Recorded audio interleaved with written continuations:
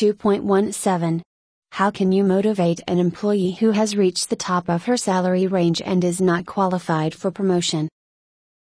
Some companies raise the maximum salaries in their ranges periodically to keep up with the cost of living.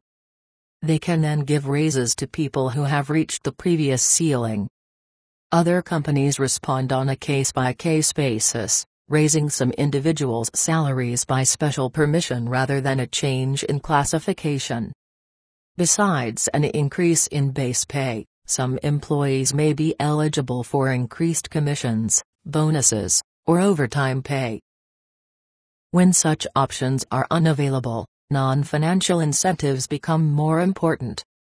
People can be motivated by non-financial motivations if you give them something they really want.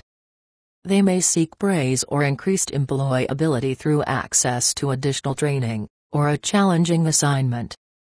Search out your employee's interests, determine what will turn him or her on, and proceed accordingly. Employees can also be motivated by such things as increased vacation time, better retirement benefits, more opportunity, training, mentoring, affiliation with your company's top teams, quality of work life, flexible work schedules, and exposure to high-profile people and projects.